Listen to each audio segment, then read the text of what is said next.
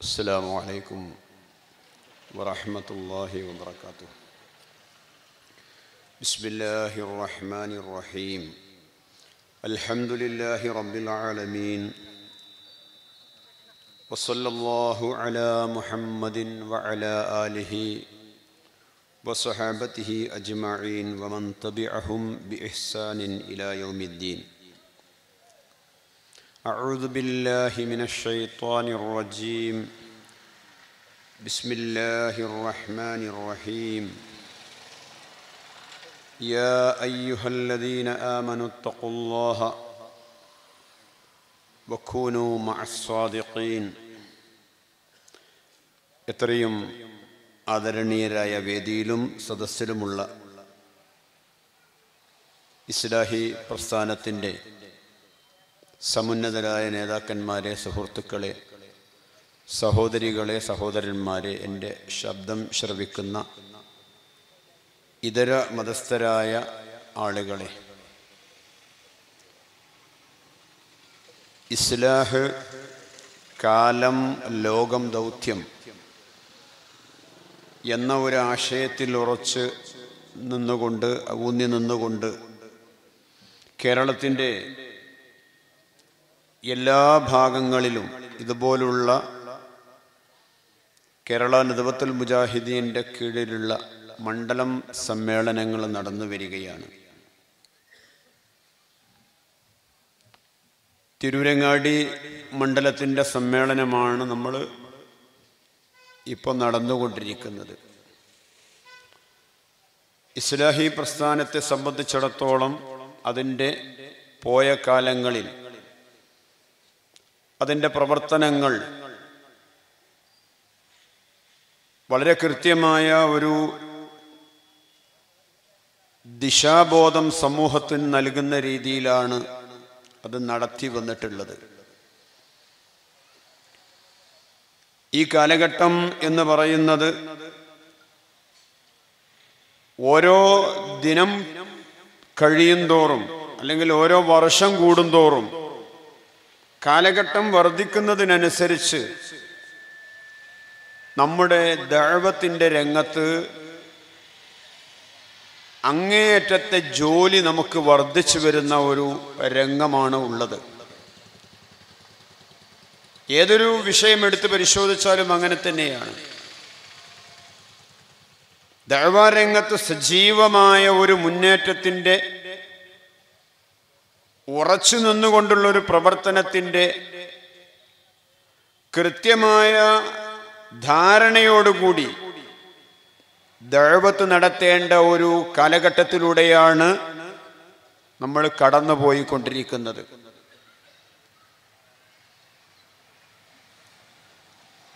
മഹാനായ നബി സല്ലല്ലാഹു അലൈഹി വസല്ലമയുടെ കാലഘട്ടത്തിൽ ചോദിച്ച ചോദ്യങ്ങളാണ് സമൂഹം ചോദിക്കുന്നത്. ഞങ്ങളൊക്കെ ഞങ്ങളുടെ ഈ പ്രവർത്തനങ്ങൾ നടത്തുന്നത്, ഞങ്ങൾ നബിദിനാഘോഷം നടത്തുന്നത്, അതല്ലെങ്കിൽ നിങ്ങൾ ബിദ്അത്ത് എന്ന് പറയുന്ന ഞങ്ങൾ നടത്തിക്കൊണ്ടിരിക്കുന്ന കാര്യങ്ങളൊക്കെ ഞങ്ങൾ നടത്തുന്നത് ഞങ്ങളുടെ പൂർവികരായ ആളുകൾ നടത്തിയതിന് സമാനമായ രീതിയിൽ നടന്നു വരികയാണ്. അപ്പോൾ അവരൊക്കെ ഞങ്ങളുടെ നേതാക്കന്മാരും ഞങ്ങളുടെ കഴിഞ്ഞുപോയ പണ്ഡിതന്മാരും അവരൊക്കെ നരകത്തിലാണെന്നാണോ, അവർ പിഴച്ചു പോയതാണെന്നാണോ നിങ്ങൾ പറയുന്നത്?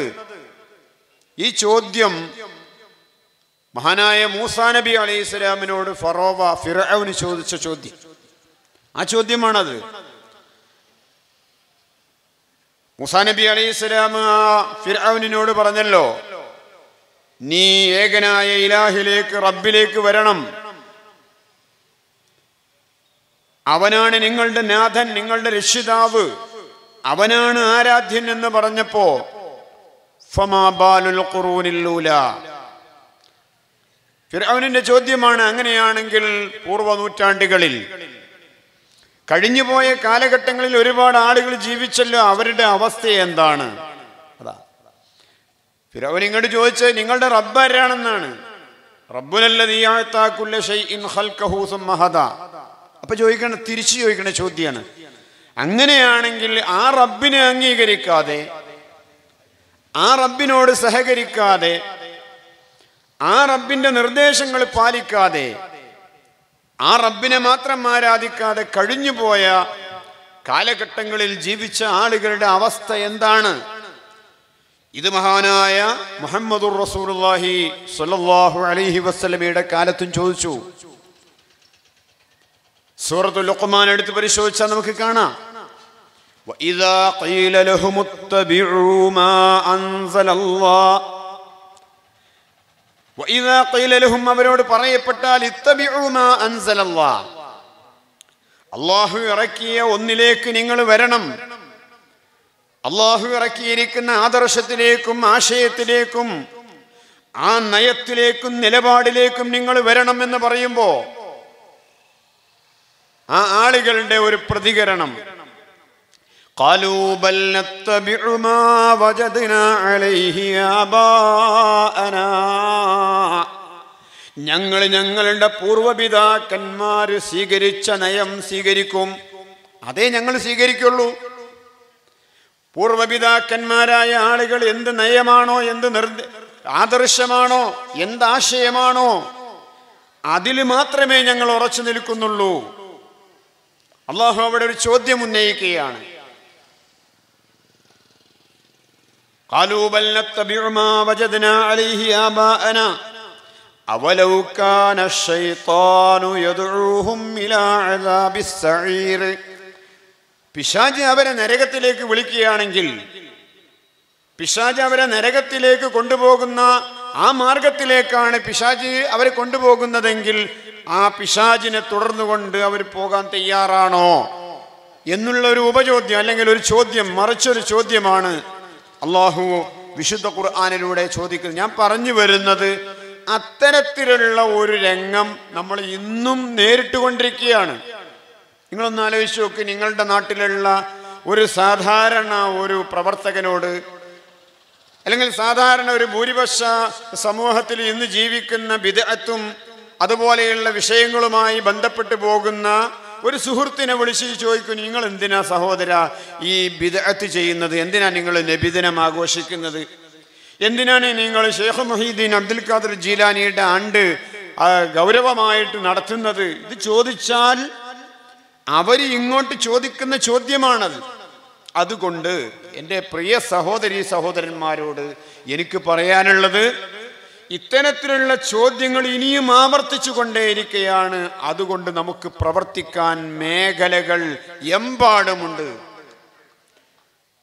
നമ്മൾ വിചാരിക്കുന്നത് പോലെയല്ല കാര്യങ്ങൾ വരുന്നത്. അള്ളാഹുവിൻ്റെ റസൂല്, പ്രവാചകന്മാരുടെ ദൗത്യം, ആ പ്രവാചകനായ മുഹമ്മദുർ റസൂലുള്ളാഹി സ്വല്ലല്ലാഹു അലൈഹി വസല്ലമയും അദ്ദേഹത്തിൻ്റെ മുമ്പ് വന്നുപോയിട്ടുള്ള സകലമാന പ്രവാചകന്മാരും അവർ ഈ ലോകത്തിന് മുമ്പിൽ സമർപ്പിച്ചിരിക്കുന്ന ദിവ്യ സന്ദേശത്തിൻ്റെ പ്രസരണവും അതിൻ്റെ പ്രബോധനവും ഏറ്റെടുക്കാൻ നമ്മൾ ബാധ്യസ്ഥരാണ്. അത് ഇനി മാറി നിന്നിട്ട് കാര്യമില്ല. ആരും അതിൽ നിന്ന് മാറി നിന്നാൽ രക്ഷപ്പെടാൻ പോകുന്നില്ല. പ്രവാചകന്മാരുടെ ദൗത്യം, അവരുടെ കാലഘട്ടം കഴിഞ്ഞു. ഇനിയൊരു പ്രവാചകൻ ഈ ലോകത്ത് വരാനില്ല എന്ന് ഇസ്ലാമിക സമൂഹം ഐക്യപ്പെട്ട് പറയുന്നതാണ്. ഇസ്ലാമിക സമൂഹം, മുസ്ലിമീങ്ങൾ ഐക്യപ്പെട്ട് പറയുന്ന കാര്യത്തിൽ ഏറ്റവും പ്രധാനപ്പെട്ട ഒരു കാര്യമാണ് ഇനിയൊരു പ്രവാചകൻ, ഖത്മുൻ നുബുവത്ത് മുറിഞ്ഞിരിക്കുന്നു. അപ്പൊ പിന്നെ എന്താണ്? ആ പ്രവാചകന്മാർ അന്നത്തെ കാലഘട്ടത്തിൽ ഏറ്റെടുത്ത് നടത്തിയ പ്രബോധന പ്രവർത്തനങ്ങളും ജനങ്ങൾക്കുള്ള ദിശാബോധം നൽകലും ഏറ്റെടുത്ത് നടത്താൻ നമ്മളാണ് ഇനിയുള്ളത്. അത് നമ്മൾ ആ പ്രവർത്തനം കൃത്യമായി നിർവഹിച്ചു കൊണ്ടിരിക്കണം. അള്ളാഹുവിൻ്റെ റസൂലിനോട് അല്ലാഹു തആല പറയുന്നു, ഖുൽ നബിയേ, നിങ്ങൾ പറഞ്ഞേക്കുക, ഹാദിഹി സബീലി അദ്ഉ ഇലല്ലാഹി അലാ ബസീറ, ഇത് എൻ്റെ മാർഗമാണ്. അദ്ഉ, ഞാനിതാ വിളിക്കുന്നു, ഞാനിതാ ക്ഷണിക്കുന്നു, ഇലല്ലാഹി, അള്ളാഹുവിലേക്ക് വിളിച്ചുകൊണ്ടിരിക്കുകയാണ്. അലാ ബസീറത്തിൻ, ഏതെങ്കിലും അന്ധമായ, ഏതെങ്കിലും തരത്തിൽ ഗ്രാഹ്യതയില്ലാത്ത, പിൻബലമില്ലാത്ത ഒരു കാര്യത്തിലേക്കല്ല, കൃത്യമായ കാര്യങ്ങളെ അവതരിപ്പിച്ചുകൊണ്ട് ബസീറത്തോടുകൂടി, തികഞ്ഞ കാഴ്ചപ്പാടോടുകൂടി ഞാൻ ഇതാ എൻ്റെ സമൂഹത്തെ ക്ഷണിക്കുന്നു, ഞാൻ വിളിച്ചുകൊണ്ടിരിക്കുന്നു. ഞാൻ മാത്രമല്ല, അവിടെയാണ് നമുക്ക് അടിവരയിട്ട് മനസ്സിലാക്കാനുള്ളത്. ഞാനും വമനിത്തബഅനി, എന്നെ പിൻപറ്റിയവരും, ഇതിൽപ്പെട്ടാണ് ഞാനും നിങ്ങളും. ഈ ലോകത്തുള്ള മുസ്ലിമീങ്ങൾ മുഴുവനും അതിന് ബാധ്യസ്ഥരാണ്. മഹാനായ നബി സല്ലല്ലാഹു അലൈഹി വസല്ലമയും പൂർവപ്രവാചകന്മാരും ഏതൊരു രംഗത്താണോ അവരുടെ ആ വരവിന്റെ ഉദ്ദേശം, അവർ എന്താണോ ഈ ലോകത്ത് ചെയ്തത് അത് ചെയ്യാൻ ഞാനും നിങ്ങളും ബാധ്യസ്ഥരാണ് എന്നാണ് പറയുന്നത്. അല്ലെങ്കിൽ ഇത് നമ്മുടെ ജീവിതത്തിൽ പ്രാവർത്തികമാക്കിയില്ലെങ്കിൽ കടുത്ത ലഅനത്തുമായി നമ്മൾ മടങ്ങിപ്പോകേണ്ടി വരും. അത് വിശുദ്ധ ഖുർആൻ സൂറത്തുൽ ബഖറയിൽ പ്രതിപാദിക്കുന്നുണ്ട്. ഇന്നല്ലദീന യക്തുമൂന മാ അൻസലല്ലാഹു മിനൽ കിതാബ്, അല്ലെങ്കിൽ ഇന്നല്ലദീന യക്തുമൂന മാ അൻസൽനാ മിനൽ ബയ്യിനാതി, കൃത്യമായ ദൃഷ്ടാന്തങ്ങൾ, ആ ദൃഷ്ടാന്തങ്ങളെ മനസ്സിലാക്കിയതിൻ്റെ ശേഷം അത് ആരെങ്കിലും മൂടിവെക്കുകയാണെങ്കിൽ, അത് മൂടിവെക്കുന്നവരായ ആളുകൾ ഉലൈക യൽഅനഹുമുല്ലാഹ്, അവരെ അല്ലാഹു തആല ലഅനത്ത് ചെയ്തിരിക്കുന്നു. വയൽഅനഹുമുൽ ലാഇനൂൻ, ലഅനത്ത് ചെയ്യുന്ന കക്ഷികൾ മുഴുവനും ലഅനത്ത് ചെയ്യും. മലായികത്തുകൾ, അതുപോലെ തന്നെ ഈ ലോകത്ത് അല്ലാഹുവിൻ്റെതായ സൃഷ്ടികൾ മുഴുവനും അങ്ങനെയുള്ളവരെ ലഅനത്ത് ചെയ്യും. ആരെയാണ് ഈ ലഅനത്ത് ചെയ്യുന്നത്? പ്രബോധനം നിർവഹിക്കാത്തവനെ, അല്ലാഹുവിന്റെ മാർഗത്തിൽ ദഅവത്തിന് മുന്നിട്ടിറങ്ങാത്തവനെ. ലാ ഇലാഹ ഇല്ലല്ലാഹ് പ്രബോധനം ചെയ്യുന്നിടത്തുനിന്ന് ഐക്യത്തിന്റെ ഛിദ്രത വരും എന്നുള്ളത്, അതിൻ്റെ വിഭിന്നമായ രീതിയിലേക്ക് പോകും. ഐക്യം നഷ്ടപ്പെടും, ഛിദ്രത വരും, സമൂഹത്തിൽ പ്രശ്നമുണ്ടാക്കേണ്ടതില്ല എന്ന് വിചാരിച്ചുകൊണ്ട് മാറി നിൽക്കുന്നവർ ശ്രദ്ധിക്കണം, ലഅനത്ത് ഏറ്റുവാങ്ങേണ്ടി വരും. യൽഅനുഹുമുല്ലാഹു വയൽഅനുഹുമുൽ ലാഇനൂൻ, അത് അല്ലാഹു തആല നസ്സായിട്ട് വിശുദ്ധ ഖുർആനിൽ പറഞ്ഞ കാര്യമാണ്. അപ്പം നമ്മൾ മാറി നിൽക്കണ്ട. മാറി നിന്നാൽ അത് അള്ളാഹുവിൻ്റെ ലഅനത്ത്, അള്ളാഹുവിൻ്റെ സൃഷ്ടികളുടെ ലഅനത്ത് അതുണ്ടാകും. പ്രബോധന പ്രവർത്തനങ്ങളിൽ ഉറച്ചു നിൽക്കണം. ഇനി നിങ്ങൾ നോക്ക്, വിശുദ്ധ ഖുർആൻ മറ്റൊരു കാര്യം പറയുന്നു. നിങ്ങൾക്ക് ഈ ഭൗതിക ലോകത്തിന്റെ പൊലിമയും പത്രാസും, ഈ ഭൗതിക ലോകത്ത് നിങ്ങൾക്ക് കിട്ടാനുള്ള അതിൻ്റെ ആനുകൂല്യങ്ങളെ പ്രതീക്ഷിച്ചുകൊണ്ട് നിങ്ങൾ പാരത്രിക ലോകത്തിന് പ്രാധാന്യം നൽകാതെ വിട്ടുനിന്നാൽ അല്ലാഹു ചോദിക്കുന്ന ഒരു ചോദ്യമുണ്ട്. യാ അയ്യുഹല്ലദീന ആമനൂ, ഇത് ചോദിക്കുന്നത് ആരോടാണ്? ആരോടാണ് ഈ കാര്യങ്ങൾ പറയുന്നത്? അല്ലാഹു വിശ്വാസികളോടാ, മുനാഫിക്കീങ്ങളോടല്ല, അതല്ലെങ്കിൽ കുഫ്രിയത്തിന്റെ അഹ്ലുകാരോടല്ല, മുശ്രിക്കീങ്ങളായ ആളുകളോടല്ല, വിശ്വാസികളായ ആളുകളെ വിളിച്ചുകൊണ്ട് സൂറത്ത് തൗബയുടെ 37-ാം വചനത്തിൽ അല്ലാഹു പറയാ, യാ അയ്യുഹല്ലദീന ആമനൂ മാലക്കും ഇദാ ഖീല ലക്കും ഇൻഫിറൂ ഫീ സബീലില്ലാഹ്, അല്ലാഹുവിന്റെ മാർഗത്തിൽ പ്രവർത്തിക്കണം എന്ന് നിങ്ങളോട് പറയപ്പെട്ടാൽ, അല്ലാഹുവിന്റെ മാർഗത്തിൽ പണിയെടുക്കണം, അല്ലാഹുവിന്റെ മാർഗത്തിലേക്ക് ജനങ്ങളെ ക്ഷണിക്കുന്ന ഏർപ്പാടിൽ നിങ്ങൾ ഏർപ്പെടണം. നിങ്ങൾ 4 പോസ്റ്റർ ഒട്ടിക്കാൻ പോകണം, നിങ്ങൾ 4 ലഘുലേഖ വിതരണം ചെയ്യണം, നിങ്ങൾ ജനങ്ങളുടെ അടുക്കൽ പോയി കാര്യങ്ങൾ പറയണം. 100 കാര്യങ്ങൾ പറയുന്ന എൻ്റെ കൂട്ടുകാരനായ എൻ്റെ അടുത്തിരിക്കുന്ന ഉദ്യോഗസ്ഥനോട് അല്ലാഹുവിനെ സംബന്ധിച്ച് സംസാരിക്കാൻ അങ്ങനെയുള്ള വിഷയങ്ങൾ നിങ്ങളോട് പറയപ്പെട്ടാൽ, ഭൂമിയിലേക്ക് നിങ്ങൾ കനം തൂങ്ങുകയാണോ? നിങ്ങൾക്ക് എന്താ ഒരു മടി എന്നാ ചോദിക്കുന്നത്? നിങ്ങൾക്ക് എന്താ ഇതിലേക്ക് വരാനൊരു മടി? ദഅവത്തിന്റെ രംഗത്തേക്ക് ഉറച്ച കാൽവെപ്പോടുകൂടി മുന്നോട്ട് വരാൻ എന്താണ് നിങ്ങൾക്ക് തടസ്സമുള്ളത്? നിങ്ങളെ ഭൂമി പിടിച്ചു വലിക്കുകയാണോ?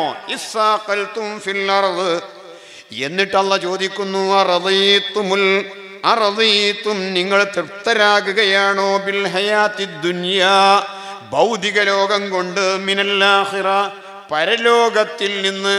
അപ്പൊ അല്ലാഹു സുബ്ഹാനഹു വ തആല അവന്റെ അടുക്കൽ നിർത്തുമെന്ന് പറഞ്ഞ ഒരു ലോകമുണ്ട്. അല്ലാഹു തആല വിചാരണ ചെയ്യപ്പെടും അല്ലെങ്കിൽ ചെയ്യുമെന്ന് പറയുന്നൊരു ലോകമുണ്ട്. ആ ലോകത്തേക്ക് എത്തുന്നതിന് നിങ്ങൾക്ക് പേടിയില്ലേ എന്നുള്ള സ്വരമാണ്. നിങ്ങൾക്ക് ഈ ലോകത്തിന്റെ പത്രാസും പൊലിമയും മാത്രം മതിയോ, പരലോകം വേണ്ടേ എന്നുള്ള ചോദ്യം. എന്തേ നിങ്ങൾക്ക് ദഅവത്തിന്റെ രംഗത്തേക്ക്, നിങ്ങൾക്ക് അള്ളാഹുവിന്റെ മാർഗത്തിൽ പ്രവർത്തിക്കേണ്ട രംഗത്തേക്ക് നിങ്ങൾക്ക് നിങ്ങളെ വിളിക്കുമ്പോൾ എന്തിനാണ് നിങ്ങൾക്കൊരു മടി എന്നാണ് അല്ലാഹു തആല ചോദിക്കുന്നത്. അവസാനം അല്ലാഹു പറയുന്നു, ഫമാ മതാഉൽ ഹയാത്തിദ് ദുനിയാ ഫിൽ ആഖിറതി ഇല്ലാ ഖലീൽ. ഈ ഭൗതിക ലോകം എന്ന് പറയുന്നത് പാരത്രിക ലോകത്തെ അപേക്ഷിച്ച് വളരെ കുറവാണ്. ഇത് കണ്ട് വഞ്ചിതരാവേണ്ട. നിങ്ങൾ ചെയ്യുന്ന പ്രവർത്തനങ്ങൾ ചെയ്തോളൂ. നാളെ പരലോകത്തിൽ അള്ളാഹുവിൻ്റെ മുമ്പിൽ ഒറ്റക്ക് നിൽക്കേണ്ടി വരും. അവിടെ നിങ്ങളുടെ ഭാഷ പരിചയപ്പെടുത്താൻ കൂടി ഒരാളുണ്ടാകൂല. അള്ളാഹുവിൻ്റെ ചോദ്യങ്ങൾക്ക് കൃത്യമായി മറുപടി പറയേണ്ടി വരും. ആ ചോദ്യങ്ങളിൽ നിന്റെ തൊട്ടടുത്തുള്ള സ്നേഹിതൻ 100 കൂട്ടം കാര്യങ്ങൾ അവനോട് നീ സംവദിച്ചപ്പോഴും, ഭൗതിക ലോകത്തിൻ്റെ കച്ചവടത്തിൻ്റെ കാര്യങ്ങൾ പറഞ്ഞപ്പോഴും, ജോലിയുടെ കാര്യങ്ങൾ പറഞ്ഞപ്പോഴും, കൃഷിയുടെ കാര്യങ്ങൾ അവനോട് പറഞ്ഞപ്പോഴും, എന്തേ എൻ്റെ വിഷയം അവൻ്റെ മുമ്പിൽ നീ എടുത്തിടാഞ്ഞത് എന്ന ചോദ്യത്തിന് നിനക്ക് മറുപടി ഉണ്ടാവണം. അതുകൊണ്ട് നീ മനസ്സിലാക്കിക്കോ, വമൽ ഹയാത്തുദ് ദുനിയാ, ഭൗതിക ലോക ജീവിതം എന്ന് പറയുന്നത് ഈ പാരത്രിക ലോക ജീവിതത്തെ അപേക്ഷിച്ചുകൊണ്ട് കുറവാണ്. അതിലേക്ക് നീ അങ്ങേയറ്റത്തെ പ്രാധാന്യം കൊടുക്കേണ്ടതില്ല. സൂറത്ത് യൂനുസിന്റെ 7-ാം വചനം വേറെ ഒരു കാര്യം അല്ലാഹു പറയുന്നു അങ്ങനത്തെ ആൾക്കാരോട്. അതെന്താണെന്നറിയോ? ഇന്നല്ലദീന ലാ യർജൂന ലിഖാഅനാ, നമ്മളെ കണ്ടുമുട്ടും എന്നുള്ള വിഷയം പ്രതീക്ഷിക്കാത്തവരായ ആളുകൾ. എന്നെ കണ്ടുമുട്ടും നാളെ പരലോകത്തിൽ, എന്നെയുമായി കൂടിച്ചേരേണ്ടി വരും, എൻ്റെ ചോദ്യങ്ങൾക്ക് ഉത്തരം പറയുന്ന വിഷയങ്ങളൊക്കെ മറന്നുപോയവരായ ആളുകൾ. അങ്ങനെയുള്ള ആളുകളുണ്ടല്ലോ, വറളൂ ബിൽ ഹയാത്തിദ് ദുനിയാ വത്മഅന്നൂ ബിഹാ, ഈ ഭൗതിക ലോകം കൊണ്ട് തൃപ്തിപ്പെടുകയും ഈ ഭൗതിക ലോകത്തിൻ്റെ വിഷയത്തിൽ തൃപ്തരാകുകയും അതിൽ സമാധാനം കണ്ടെത്തുകയും ചെയ്തവരായ ആളുകൾ. വറളൂ ബിൽ ഹയാത്തിദ് ദുനിയാ വത്മഅന്നൂ ബിഹാ. വത്മഅന്നൂ ബിഹാ അടിവരിട്ട് മനസ്സിലാക്കണം. അതിൽ സംതൃപ്തരാണെന്ന് മാത്രമല്ല, സമാധാനം കണ്ടെത്തണോ, അത് റെഡിയായി. എൻ്റെ മകൻ്റെ ജോലി ഏകദേശം റെഡിയായി, സമാധാനമായി. കുട്ടിൻ്റെ കാര്യം അതങ്ങോട്ട് റെഡി ആയിട്ടുണ്ട്, അതൊരു സമാധാനമായിട്ടുണ്ട്. എൻ്റെ ആ കച്ചവടത്തിൽ അവിടെ വന്ന നഷ്ടം തൽക്കാലം ഒന്ന് പരിഹരിക്കാൻ കഴിഞ്ഞിട്ടുണ്ട്, ഓ സമാധാനമായി. ഈ സമാധാനമാണ് ആകപ്പാടെ ലക്ഷ്യമാക്കുന്നത്. അങ്ങനെയുള്ള ആളുകൾ വല്ലദീന ഹും അൻ ആയാതിനാ ഗാഫിലൂൻ, നമ്മുടെ ദൃഷ്ടാന്തങ്ങളിൽ അശ്രദ്ധ പുലർത്തുന്നവരായ ആളുകളും ഉലൈക മഅവാഹുമുന്നാർ, അവരുടെ സങ്കേതം നരകമാണ്. അവരുടെ സങ്കേതം നരകമാണ്. അപ്പോ ദഅവത്ത് രംഗത്തു നിന്ന് അള്ളാഹുവിൻ്റെ മാർഗത്തിലുള്ള പ്രവർത്തനങ്ങളിൽ നിന്ന് വിട്ടുനിൽക്കുന്ന ആളുകൾ ശ്രദ്ധിക്കണം. എന്തിനെ ഞാൻ ആ പ്രവർത്തനത്തിന് പോകാതിരുന്നത്? എന്തുകൊണ്ടാണ് എനിക്ക് ആ യോഗത്തിന് പങ്കെടുക്കാൻ കഴിയാതിരുന്നത്? എന്തുകൊണ്ടാണ് യോഗത്തിന് ലീവ് പറയേണ്ടി വന്നത്? എൻ്റെ കുട്ടിയുടെ രോഗം കാരണമാണോ? അള്ളാഹു പരിഗണിക്കും. എൻ്റെ ഭാര്യയുടെ വേറെന്തെങ്കിലും വളരെ പ്രധാനപ്പെട്ട വിഷയം, അല്ലെങ്കിൽ എൻ്റെ ജീവിതത്തിൽ ഏറ്റവും പ്രധാനപ്പെട്ട ഒരു ആശുപത്രി കേസോ മറ്റോ ആണോ? അള്ളാഹു പരിഗണിക്കും. പക്ഷേ മനസ്സിലാക്കണം, ഭൗതിക ലോകത്തിൻ്റെ വിശാലതക്കും അതിനെ വികസിപ്പിക്കാനും വേണ്ടിയാണ് ഞാനൊരു യോഗത്തിന് ലീവ് പറഞ്ഞതെങ്കിൽ അള്ളാഹു പരിഗണിക്കൂല. കാരണം ഈ ജാതി ആയത്ത് അള്ളാഹു അതിനാ അവിടെ പറഞ്ഞിട്ടുള്ളത്. അള്ളാഹു പരിഗണിക്കില്ല, മനസ്സിലാക്കണം. അപ്പോ ഭൗതിക ലോകത്തിന് പ്രാധാന്യം കൊടുത്തുകൊണ്ട് പാരത്രിക ലോകത്തെ ഇറക്കി വെക്കാൻ ആരും ശ്രമിക്കരുത് എന്നാണ് ഇത്തരത്തിലുള്ള ദൃഷ്ടാന്തങ്ങളിൽ നിന്ന് അല്ലാഹു വ്യക്തമാക്കി തരുന്നത്. നമുക്ക് വലിയ പേടിയാണ്. ഈ ലോകത്ത് എന്തെങ്കിലും സാമ്പത്തികമായ പ്രശ്നം വരുമ്പോൾ ഭയങ്കര വിഷമമാണ്. അതുകൊണ്ടാണല്ലോ പറഞ്ഞത് അബനിയ ഇന്ന മിനർ റിജാലി ബഹായിമു, അല്ലേ?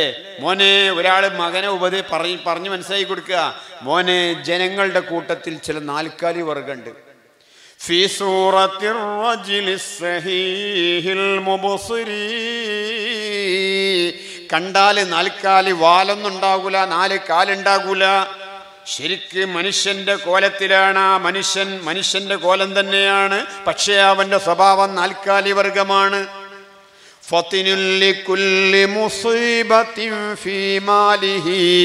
അവന്റെ സമ്പത്തിന്റെ കാര്യത്തിൽ എന്തെങ്കിലും അപാകത വന്നാൽ ആകെ ടെൻഷനാണ് ആ മനുഷ്യന്. എന്നാൽ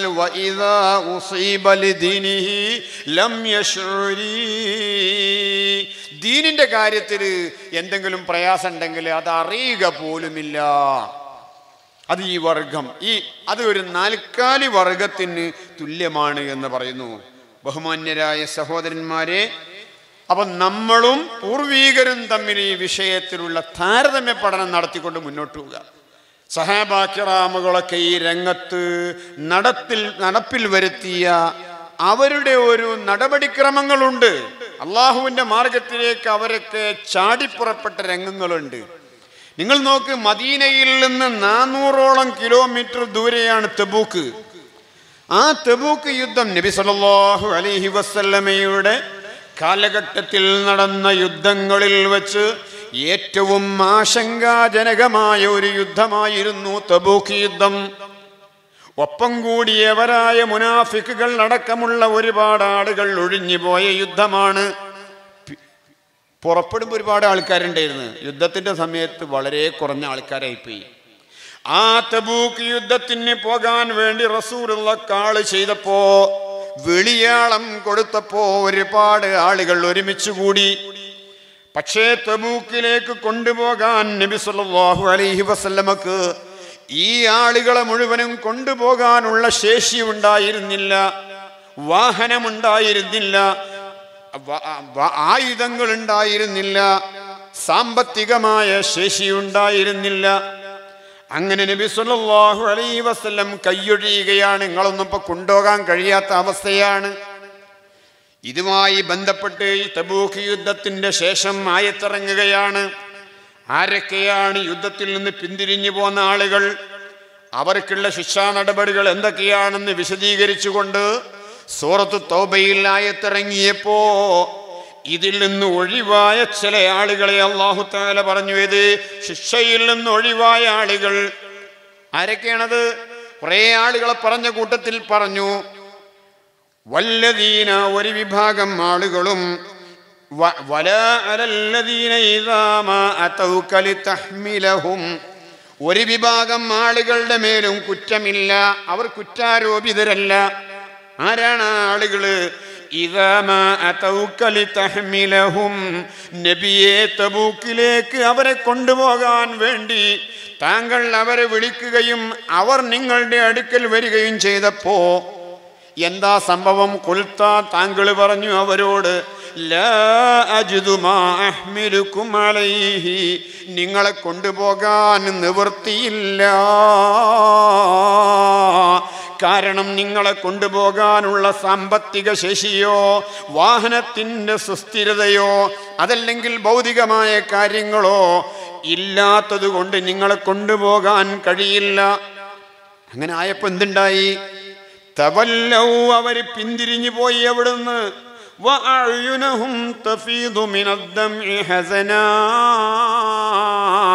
ദുഃഖത്താൽ കണ്ണുകൾ നിറഞ്ഞുകൊണ്ട്, കണ്ണുനീരൊലിപ്പിച്ചുകൊണ്ടാണ് ആ ആളുകൾ അവിടുന്ന് പിന്തിരിഞ്ഞു പോയത്.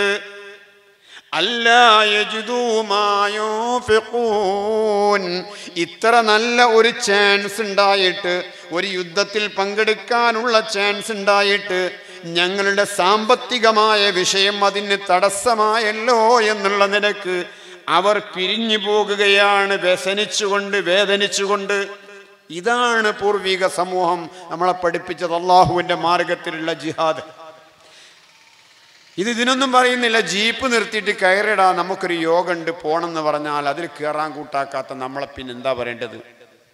വണ്ടി നിർത്തിയിട്ട് ബസ് വാടകയ്ക്ക് എടുത്തിട്ട് നിങ്ങൾ ഇന്ന സമ്മേളനത്തിന് പോകണം എന്ന് പറഞ്ഞുകൊണ്ട് അതിൻ്റെ കാര്യത്തിന് വേണ്ടി നമ്മൾ പറയുമ്പോൾ പിന്തിരിഞ്ഞു പോകുന്ന ആളുകളെ പടച്ചോൻ വെറുതെ വിടുവോ? പ്രിയപ്പെട്ട സഹോദരന്മാരെ, അള്ളാഹു വെറുതെ വിടൂല. നമ്മുടെ ഭൗതിക ലോകത്തിൻ്റെ സുസ്ഥിരതയാണ് നോക്കുന്നത്, അതിൻ്റെ പൊലിമയാണ് നോക്കുന്നത്, അതിൻ്റെ വികാസമാണ് നോക്കുന്നത്. പരലോകത്തിൻ്റെ വിഷയത്തിലേക്ക് നമ്മൾ നോക്കുന്നില്ല. അപ്പോ ഈ പ്രിയപ്പെട്ട സഹോദരന്മാരെ എനിക്ക് പറയാനുള്ളത്, റാഫി പേരാമ്പ്ര ദൂരക്കാരനാണ്, അദ്ദേഹത്തിന് പെട്ടെന്ന് പോകേണ്ടതുണ്ട്. ഏതായിരുന്നാലും ഞാൻ പറഞ്ഞ കാര്യം നിങ്ങൾ മനസ്സിലാക്കുക. ദഅവത്ത് രംഗത്ത് വളരെ സജീവമായ പ്രാതിനിധ്യം ഓരോ അംഗങ്ങൾക്കും ഉണ്ടായിരിക്കണം. അതിൽ നിന്ന് നമ്മൾ വിട്ടുപോന്നാൽ, പിന്നിലേക്ക് നിന്നാൽ അള്ളാഹു പിടികൂടും. ദുന്യാവിൽ അല്ലേ യസ്തഖ്ഫൂന മിനന്നാസ്, ജനങ്ങളിൽ നിന്ന് നമുക്ക് മറച്ചു വെക്കാം. പക്ഷേ വലാ യസ്തഖ്ഫൂന മിനല്ലാഹ്, അള്ളാഹുവിൽ നിന്ന് നമുക്ക് മറച്ചു വെക്കാൻ കഴിയില്ല. നാളെ പരലോകത്തിൽ അള്ളാഹുവിൻ്റെ ചോദ്യമുണ്ടാകുമ്പോൾ നീ എന്ത് പ്രവർത്തിച്ചു, എനിക്ക് വേണ്ടി എൻ്റെ മാർഗത്തിൽ എന്ത് ചെയ്തു എന്ന് ചോദിക്കുമ്പോൾ കൃത്യമായ മറുപടി നമുക്ക് പറയാനുണ്ടാകണം. അതിനുള്ള പ്രവർത്തനങ്ങളുമായി സജ്ജമായ രീതിയിൽ ഓരോ യൂണിറ്റുകളും അതിനനുസൃതമായ രീതിയിൽ ക്രമത്തിൽ ഗുണകാംക്ഷയോടുകൂടി, ആരെയും ദേഷ്യം പിടിപ്പിക്കാനോ പ്രകോപനം ഉണ്ടാക്കാനോ അല്ല, അതിൻ്റെയൊക്കെ അടിസ്ഥാനപരമായ ലക്ഷ്യം അള്ളാഹുവിലേക്ക് ജനങ്ങളെ വെളിച്ചം കാണിച്ചു കൊണ്ടുവരിക എന്നുള്ള ഒറ്റ ലക്ഷ്യമായിരിക്കണം നമ്മൾ ഈ പ്രബോധന പ്രവർത്തനത്തിൽ ഉണ്ടായിരിക്കേണ്ടത്. വേറെ ഭൗതികമായതോ മറ്റുള്ളവനെ ഇടിച്ചു താഴ്ത്താനോ ഇകഴ്ത്തി കാണിക്കാനോ ഒന്നും നമ്മുടെ പ്രബോധന പ്രവർത്തനങ്ങൾ നമ്മൾ ഉപയോഗിക്കരുത് എന്ന് പറഞ്ഞുകൊണ്ട് ഓർമ്മപ്പെടുത്തിക്കൊണ്ട് എൻ്റെ സംസാരം ഞാൻ അവസാനിപ്പിക്കുകയാണ്. ഈ യോഗം ഇവിടെ ആരംഭിച്ചതായി ബിസ്മില്ലാഹിർ റഹ്മാനിർ റഹീം തുടങ്ങി വെച്ചതായി അറിയിച്ചുകൊണ്ട് ഞാൻ അവസാനിപ്പിക്കുന്നു. വാഖിറു ദഅവാന അനിൽ ഹംദുലില്ലാഹി റബ്ബിൽ ആലമീൻ. അസ്സലാമു അലൈക്കും വറഹ്മത്തുള്ളാഹി.